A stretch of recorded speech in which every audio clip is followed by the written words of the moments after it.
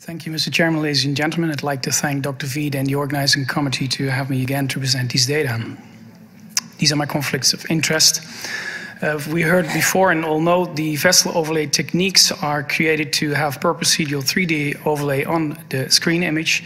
It will facilitate endo procedures, and it is aimed to reduce radiation, contrast, and procedural time.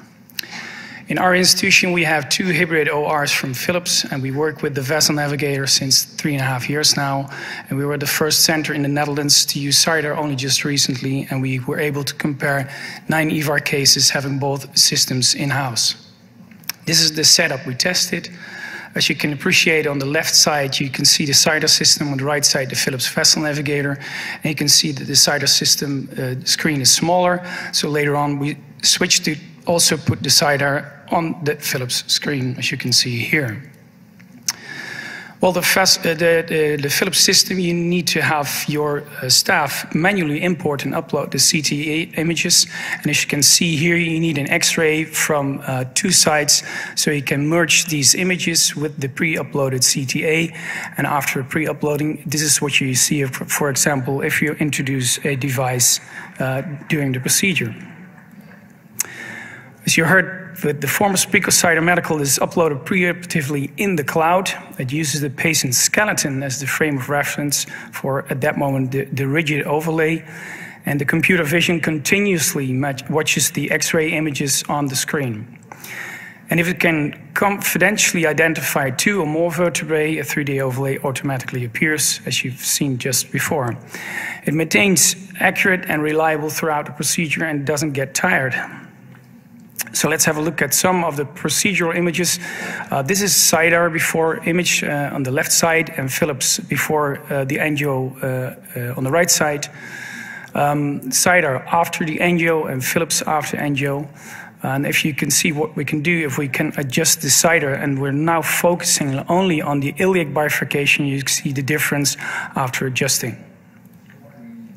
This is an example of how we did it before we had the overlay techniques. We made a drawing on the screen, as you can see here.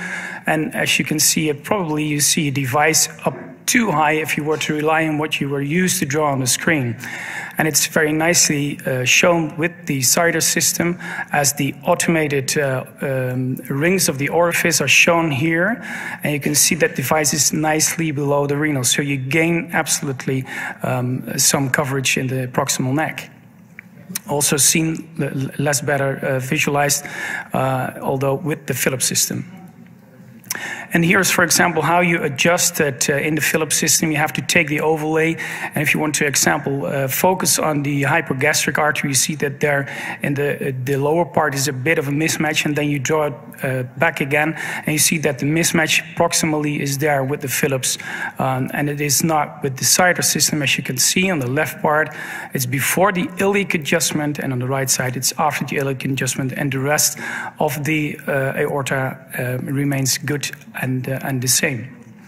So if we compare, the price of Philips is less when compared to Cydar. I think it's more user-friendly, the Cydar system. It's more accurate. At this moment, Philips supports the TVAR system and Cydar doesn't, but will change in the near future. I think they all reduce these systems' radiation, contrast, and OR time.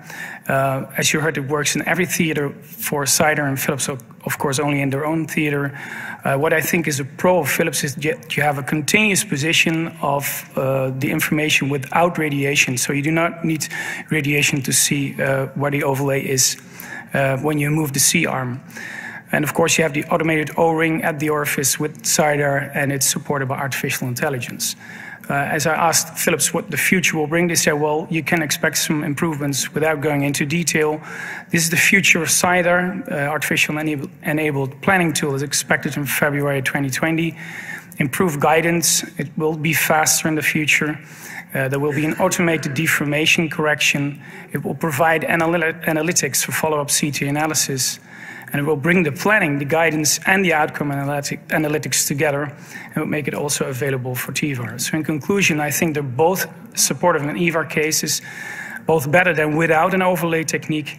Philips Vessel Navigator is cheaper, and Cydar can be used in every theater, and it is fully automated and even gets smarter over time, which I think is a big pro. And due to the artificial intelligence platform, there's more to be expected from Cydar in the near future. Thank you.